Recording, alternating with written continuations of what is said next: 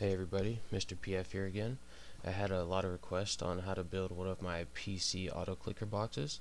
So today I'm going to show you how to build one of the 2-speed autoclicker boxes, like the one that I'm showing you here.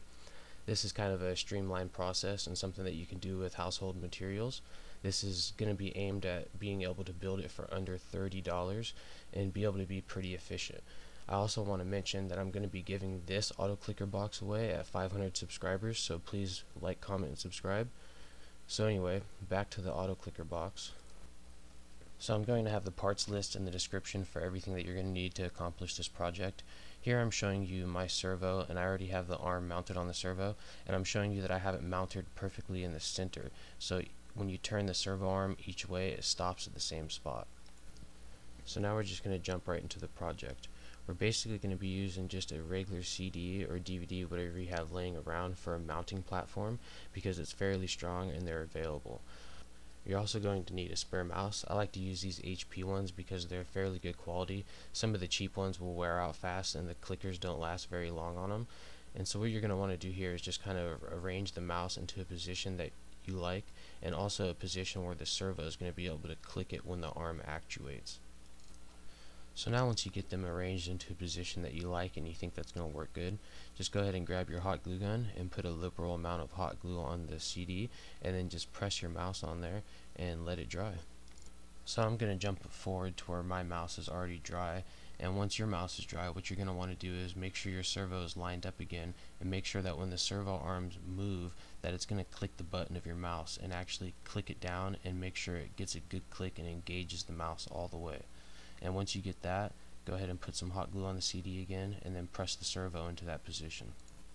So you're going to have a small window of time before the hot glue cools, and you're going to be able to wiggle the servo around a little bit to get it into the position that you want it, and make sure that it clicks down and engages the mouse all the way. So now you can go ahead and push that out of the way, and we're going to move on to our Arduino chip.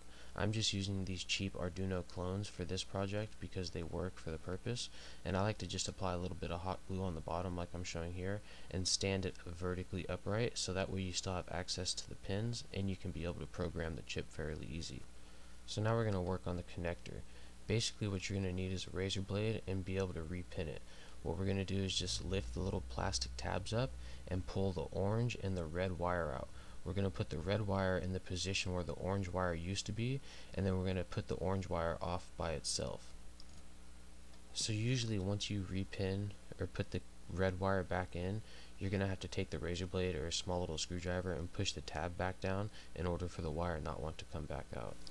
So now I'm just going to grab a little piece of electrical tape and wrap it around the orange wire connector so it's not exposed when we plug it into the Arduino. Now go ahead and grab your spare USB cable, and you're going to want to have one end cut off of it and have the positive and negative wires already exposed like I'm showing here. And once you have that, you're going to want to take a lighter or some kind of wire stripper and expose the positive and negative wires of the connector on the servo. And then once you have those exposed, just go ahead and twist them together like I show you here, and put a little bit of electrical tape to hold them together also. You could also solder this if you have the convenience of soldering, but just for the purpose of this video, I'm showing you how to do it with the bare necessities. If I were to be making one of these boxes to sell, each one of these wires would have been fluxed, tinned, and then it would have been heat shrinked after it would have been soldered, just for a more permanent and better connection. So now here the project is pretty much wrapped up besides the software part. You have the positive and negative connector from the servo onto the 5V and the negative of your Arduino, and you have your signal pin hooked up to pin 13. Before you program it, I always unplug my signal pin so that way the servo is not going crazy. But now we're going to go to the computer. So now that we're over here at the computer, I'm going to give you guys a little rundown of the code. We have our 2 event intervals, which at these numbers it will select the code that it's going to run depending on which pin that you have it on. And we're going to scroll down here, and basically we have it connected to pin 13, which is going to be the faster clicking speed for something like alking. And so if you go over here, you can see that the servo that it's connected to is pin 13. We have the position moves from 51 to 46 and from 46 to 51. Pretty simple. And then the delay is randomized via the random sequence that's in the code. So now we're going to go ahead and scroll back up here a little bit. so you can select the parameters. If you're using the exact clone that I'm using, you're going to want to make sure your Arduino settings are set up just like mine here.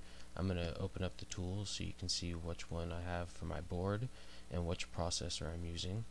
So if you're using the same clone as mine, once you have the parameters set up the way they are, you should just be able to go ahead and hit upload, and it should upload the code to your Arduino board.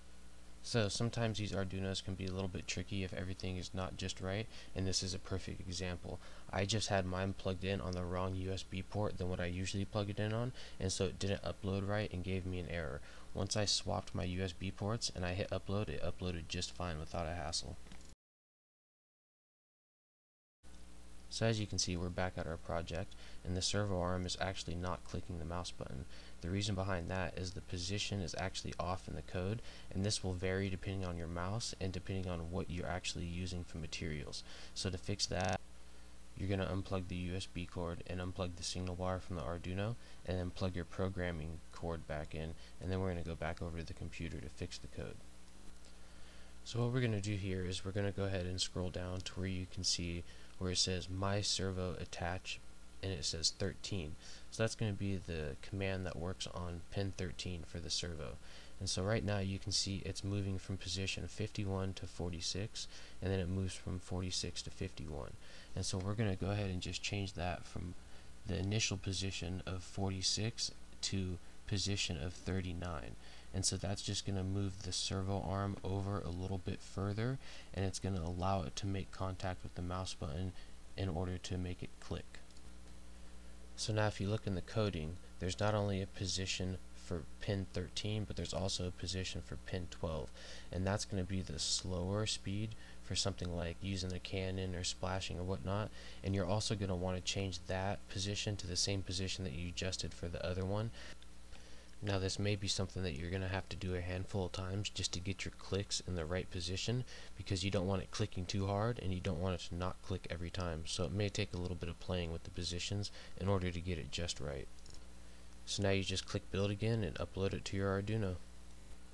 So here you can see we're back at our project, and once you plug the USB in, if your positions are right, you should have a little something that's looking just like I have here, where it's clicking down and it's making complete contact with the mouse and clicking it just like it should.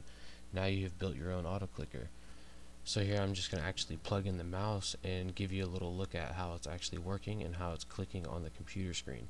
As you can see, it's working fully randomized just like it should, and if you wanted to switch it to the slower speed, all you have to do is unplug it from pin 13 and plug it in pin 12. You can also add a toggle switch between the two if you want quick switching. Please make sure to like, comment, and subscribe, and thanks for watching.